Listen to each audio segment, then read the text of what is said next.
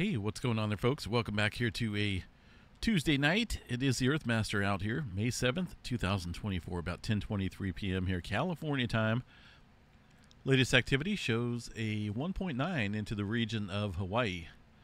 Going to start off here with space weather activity because we're currently kicking up here with a near X flare once again.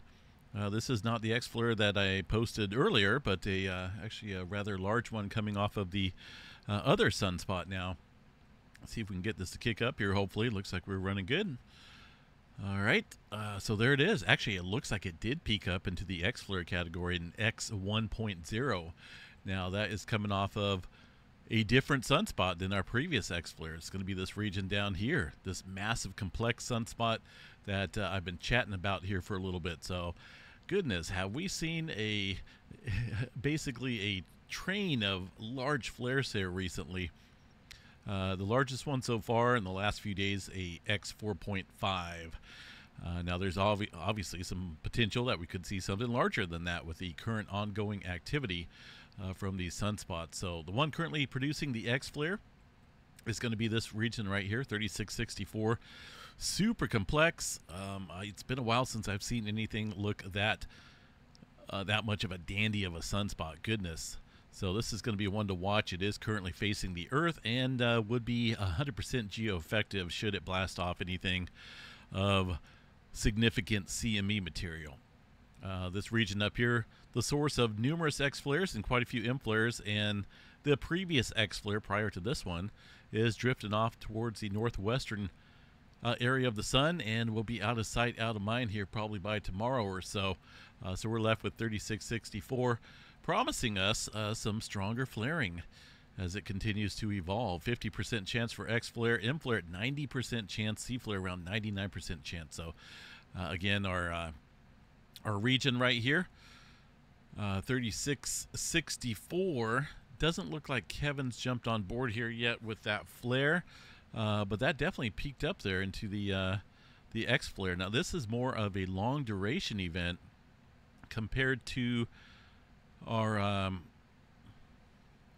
double check that, make sure. Yeah, that's a little bit more of a longer duration than our X flare earlier this evening, a few hours ago. Notice the real quick impulsive event there from that X flare, but this one's longer, drawn out, may have a CME associated with it. So we'll have to keep an eye on that area. Let me get a quick snapshot of that because that's a beautiful view of that X flare. Again, not from this region, but from our super complex, very large active region here, 3664. Look at this. This is the visible disk here, and that's a good one. We'll have to watch that here for a little gnat on me for some stronger flaring here in the days ahead while it's currently facing the Earth. There's a radio blackout being observed here, mostly across the area of Asia area, centered over, it's hard to say exactly where, maybe China region it looks like, but either way, a little bit of radio blackout being observed there. High frequency communication systems and the low frequency navigation systems could be affected from that very large X flare coming in right now. And I think we'll have a decent chance of seeing some more. Look at that. I believe that's got an explosive demeanor to it. Look at that. It's, looks like a massive CME. We're definitely going to have to check that if that's the case here. I want to use this one as a thumbnail once I get things all uploaded and whatnot. And by the way, hopefully this arrow is a little bit larger now for the folks to see. I did have a couple people asking about that. I made it as large as I can, so hopefully it's pretty big on this end, but hopefully you guys can see that a little bit better. Beautiful. I think this has a pretty decent CME associated with that, but we'll get a little bit better detail on that here tomorrow. There. Oh, yep, there we go.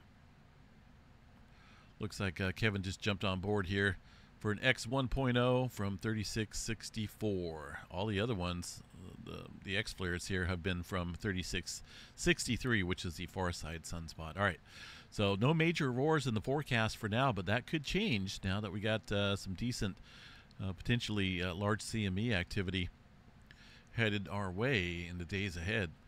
Earthquake activity here, a little bit of movement south here into the border. Just south of the border, 4.1 off of the Imperial Fault. Aside from that, mostly smaller microquake activity out here today. Looking at the 2.5 map and above, not a whole lot. Just some minimal earthquake activity out here. A little bit in the Gorda ridges. That's going to be a 2.7 from earlier this afternoon. And looks like a handful of smaller quakes there across the Mount St. Helens area. Let's double check the tremor map here, see what's going on here. We got 43 epicenters of tremor.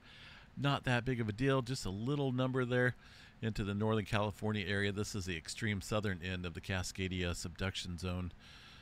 Still seeing some activity out in the Utah area. Looks like this is halted, though, as of earlier this afternoon.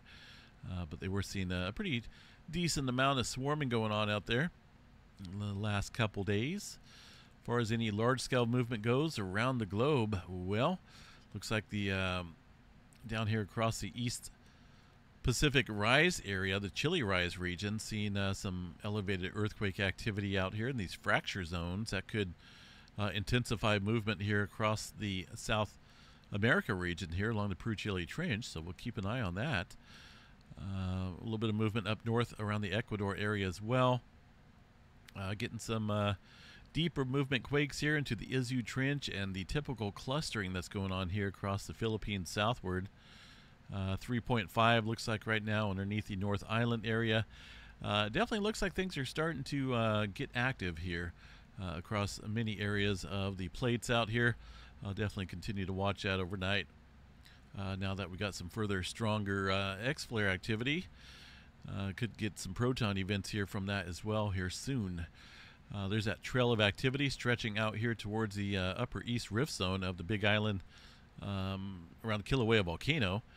This is another area we're watching here for some eruptive activity here soon. A chance that it could displace some magma away from the area as a new magma intrusion event, but I don't know. It's inflating pretty good there underneath that region.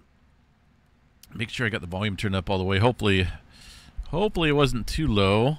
Just noticed here my volume knob was down a hair. All right, latest update here that was put out today. Just kind of talking about the continued earthquake activity with about 230 earthquakes in the past 24 hours. Looks like approximately 140 earthquakes were located in the upper east rift zone in a zone extending from the crater to the intersection of the Hilinapali Road region. So still looking at the elevated activity there, ground deformation. Let's check this out here real quick if it's going to let us. There we go. Still seeing that elevated movement here in the last couple days. Overall trend here in the last 30 still shows that we're still elevated out there across the summit region. So we'll definitely continue to watch that here, folks. Storm Prediction Center looks like most of the severe weather that folks are dealing with is going to scoot off further to the east tomorrow.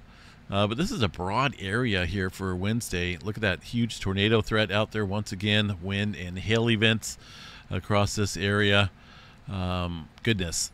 They've been getting a lot of tornadoes out here, and we got 1 or 2 more days to deal with it before a temporary break in the severe weather out here. I was looking at these weather models, and after this Thursday and Friday, things start to mellow out here in terms of the significant severe weather. Mostly thunderstorm activity, really no setup in terms of severe weather potential until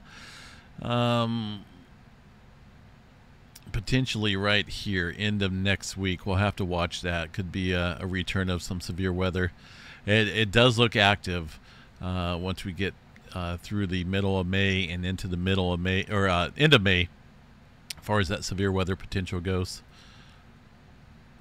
Yellowstone National Park, not a whole lot going on here across this area for now as far as earthquake activity goes.